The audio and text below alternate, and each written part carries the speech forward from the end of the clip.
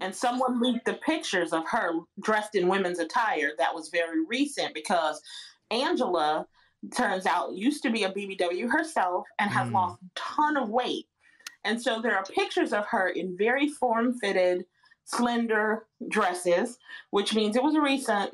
And she's posing and she has her hair in like curls and she looks very feminine, like very soft. Like, right. But then with the image she's presenting on social media, TikTok is I'm a stud. And so it's kind of confusing and right. Yeah.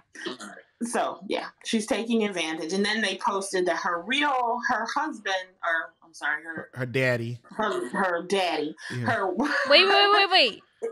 Stud. It's another woman. Oh, okay, yeah, okay. Right, yeah.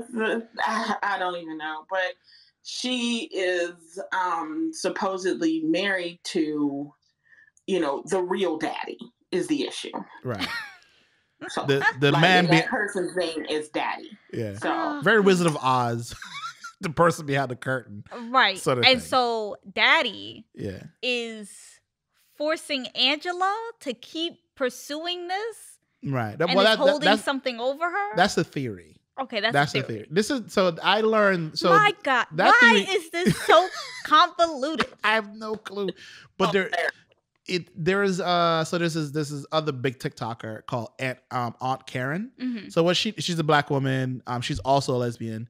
And her name is Karen. Yes, but what she does, she hunts like racists and stuff like that. Right. I think she works in HR, and she has a lot of followers, like 1.2 million followers. Damn. Yeah, she's pretty big. Hunting trolls, people who are doing like really fucked up things. Right. I mean, this is part of her community because it turns out everybody who was involved in this cult, they're all black. They're all black women. Mm-hmm. The stud is black. Karen is like, nah, I'm not having this. Yeah. Right. So she had on one of the right hand woman. She's had on a various guests. One guest came on and she was like, she's a stud. And she said that she said she knows what, like because she said she's done this before. Mm-hmm.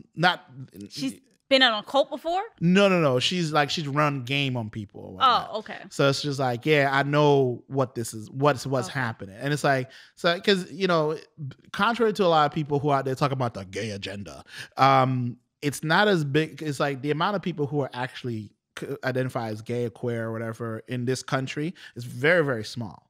Right. So it's like...